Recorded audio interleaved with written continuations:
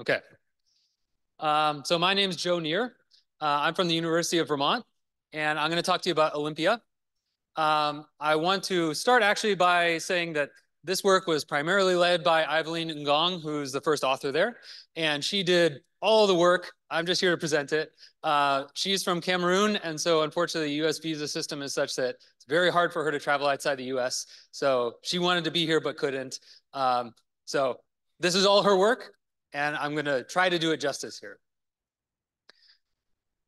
Okay. It takes a minute to switch slides there. So Olympia is trying to solve a problem that I want to set up first. Okay. So we have secure aggregation protocols, and we saw a few of these actually new ones just in this session. So there's a whole bunch of these now. And basically, they're designed to add up really big vectors, for example, when you're trying to do federated learning. Some of them are designed to work for lots and lots and lots of clients. So some of the recent ones work for like tens of thousands of clients. Okay. So the big challenge there that we're trying to address is how do you empirically evaluate these protocols? Because maybe if you work for Google or something, you could go get 10,000 phones and actually do an experiment and see how fast the protocol runs. I work at the University of Vermont, so there's no chance I'm going to get access to 10,000 phones or 10,000 even Amazon machines to be able to run an experiment on one of these protocols, right? So I can't run an experiment at the scale I want to with real hardware for some of these secure aggregation protocols at the scales that they are designed for. So what do people do instead? They basically, in the papers, they tend to give you this big table of like asymptotics, right? And they tell you, here's how we compare to the previous protocols. And this is just a selection. You could build a table like this that's probably got like 20 more protocols in it now. There's, probably 5 or 10 of these at least, new protocols every year. And the problem is they're getting so good that the entries in the tables are getting pretty close to each other. And in some cases, there are improvements that are hard to quantify in the asymptotics, right? And so it would be really nice to be able to report real world running time for these protocols. How long does it actually take in practice? And like, this is the thing we kind of can't do. That experiment is impossible. So we're trying to address this problem in our work on Olympia. The idea of Olympia is if we can't run the experiment, let's simulate the experiment. Okay, so Olympia is a framework for simulating the kind of total running time and a whole bunch of other metrics for protocols that involve thousands of parties. And it allows you to do an empirical evaluation on these protocols, on one computer, and do it on tens of thousands of simulated clients. So this is the thing that we built. So the Olympia framework kind of has two pieces. They're highlighted in orange here on the right-hand side. It has a library, which is a Python library that helps you write protocols. And it has a simulator that allows you to do experiments on those protocols. And so it's kind of hard to see the gray boxes here, but protocol implementation and experiment configuration. If you're designing a new protocol, the idea is that you write those pieces, and the pieces that we're providing as the framework kind of help you do it. And the simulator allows you to run the experiment. So the simulator runs on one computer. It kind of models all the computations and communications of the parties who are involved in the protocol. And it runs each of those computations sequentially.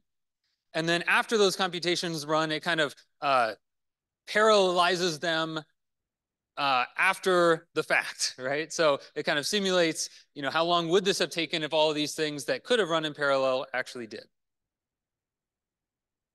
So I want to say a little bit about this library first. So the idea is we wanted to build a library that would let you really quickly implement new protocols.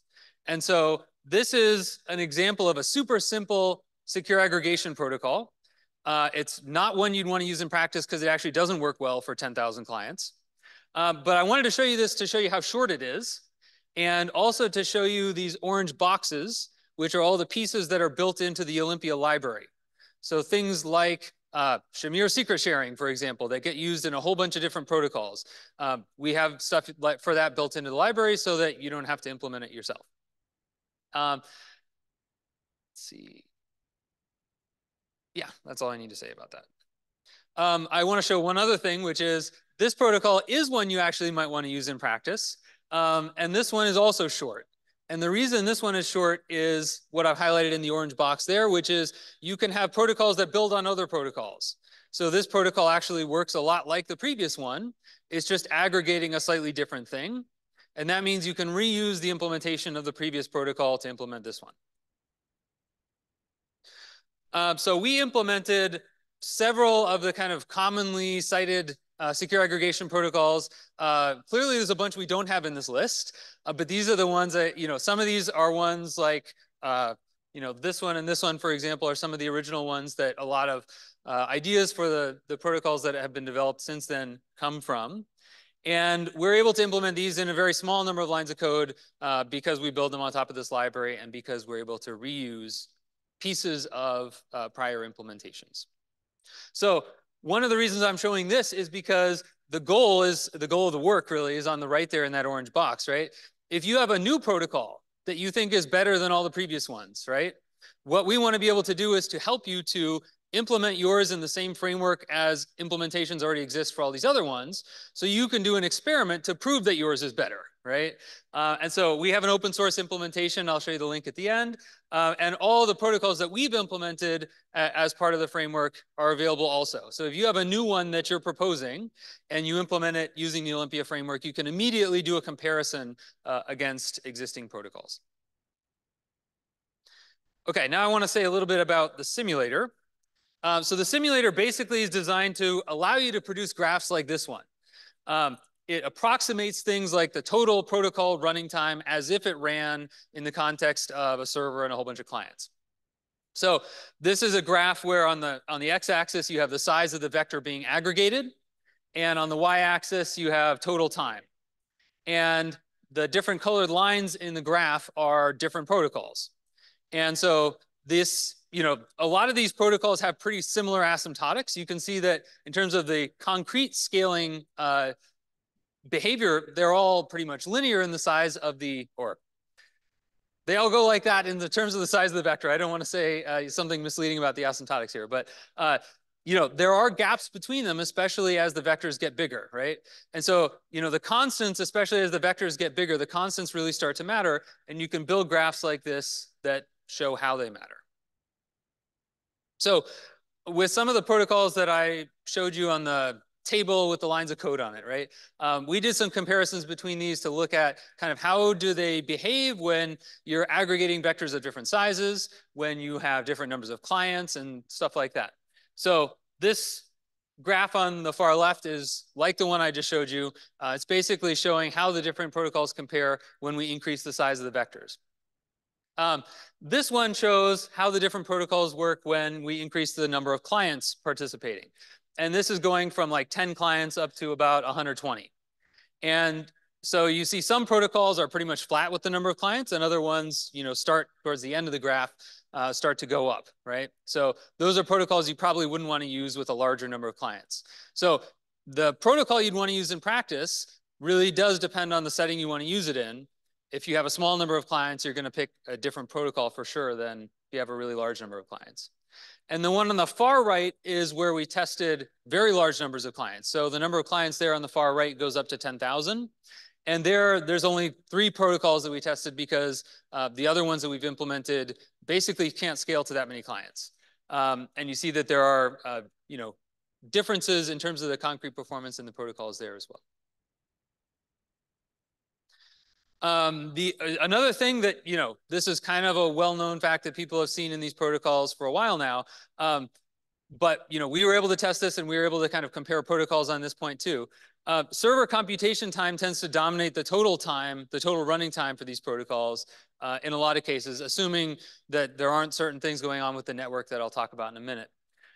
So this is showing not the total running time of the protocol, but just the server computation time for each of the protocols.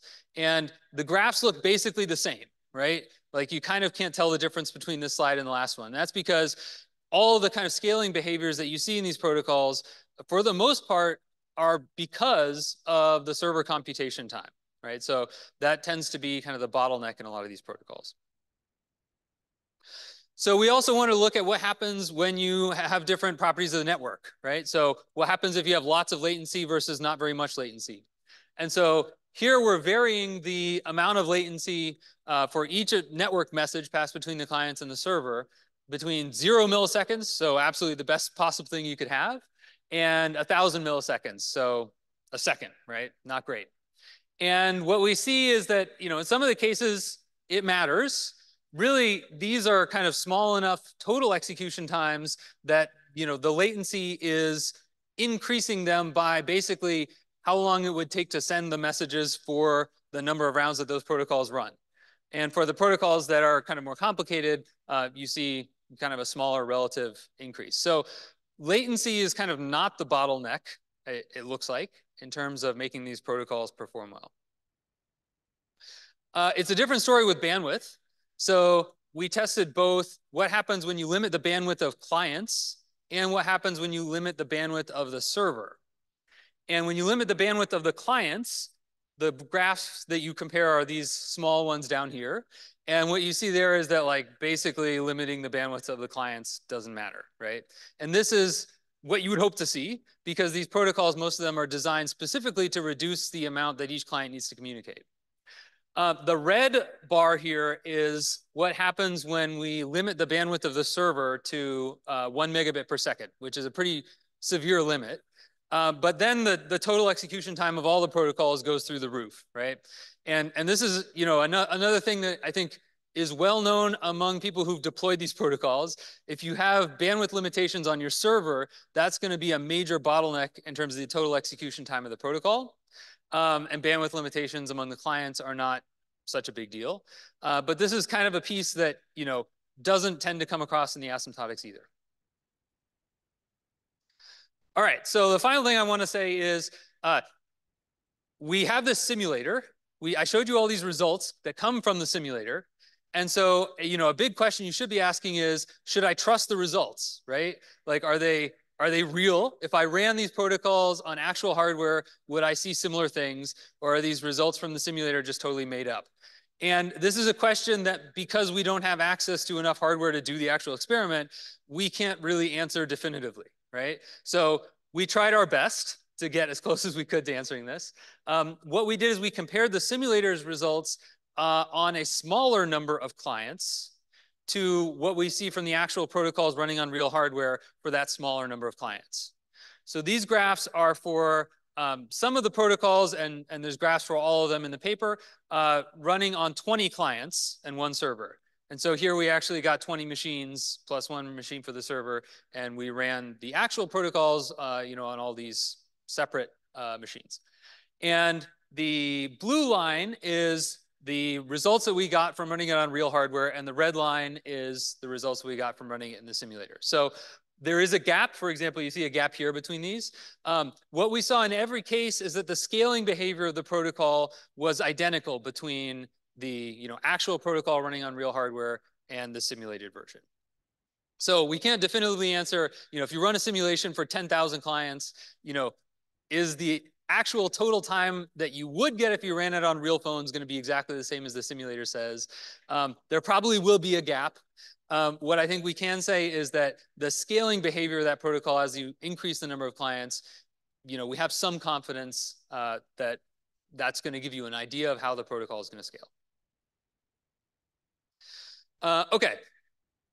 To do that previous experiment, and a thing that you could do if you wanted to run these protocols on real hardware, I showed you this picture earlier on the left, the simulation picture, where you write this protocol implementation on top of our library, and then you can do simulations on it. We also have a little piece of code that we call the OLYMPIA network adapter that you can use to run the same protocol implementation, so without changing the implementation at all, to run it on real hardware. So I say deployment there with a star on the right because this is not something that we've tested heavily, and it's not something that probably you'd want to deploy in practice. But the idea is that this is a prototype of a kind of layer that you could put in between our library and your implementation so that you could actually deploy it on real hardware.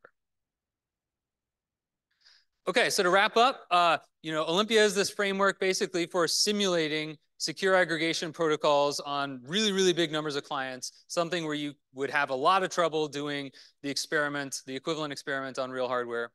And what we're really hoping with this is that people will find it useful for comparing their new protocols against existing ones. So we've made the whole framework open source. You can go download it here, and all of the protocols that we implemented ourselves, for which some of them, there kind of was no implementation available previously. We've made those open source as well, so you can find those in the GitHub repo also. So I'll wrap up there. Thanks very much, and I'm happy to take questions.